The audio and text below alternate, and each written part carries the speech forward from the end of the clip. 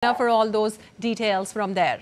And moving on, the disengagement exercise between India and China in Desmang and Demchok has been completed. According to defense sources, the Indian armed forces are conducting verification. Sources also added that coordinated patrolling will start soon by both the sides.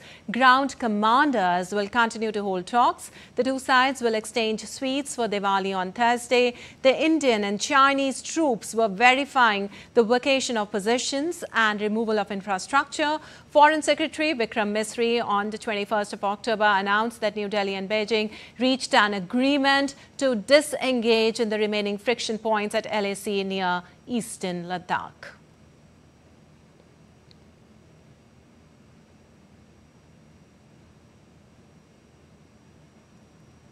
And for more, we have Vishal Baristo joining us on this. Well, Vishal, how significant is this disengagement as it follows an agreement between the two countries concerning patrolling and troop withdrawal along the LAC in eastern Ladakh after a nearly 4-year standoff? Well, absolutely. First of all, Lepakshi, a very good morning and a very happy Diwali to you. And that is why the timing is very important, because today India is celebrating the Festival of Lights, and today only, after 4 years of friction and animosity, India and China would be exchanging sweets at the 2 points, Depsang and Demchok. Now, this is quite historical.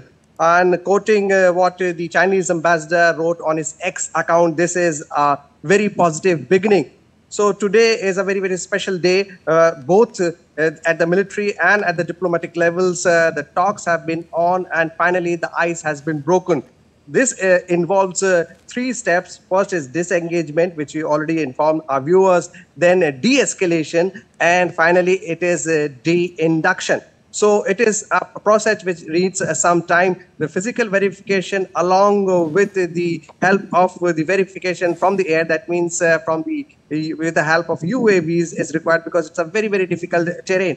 So that the both sides are assured on record that disengagement and de-escalation has taken place. And now this will be going back to pre-April 2020 position. And now the talks, as you informed our viewers that the talks are already on. Talks would be on for other friction points as well. But as far as engagement is concerned, this is only for the 2 points in the eastern Ladakh region. We know that there are friction points for India and China in Arunachal as well. For that also, the talks are on.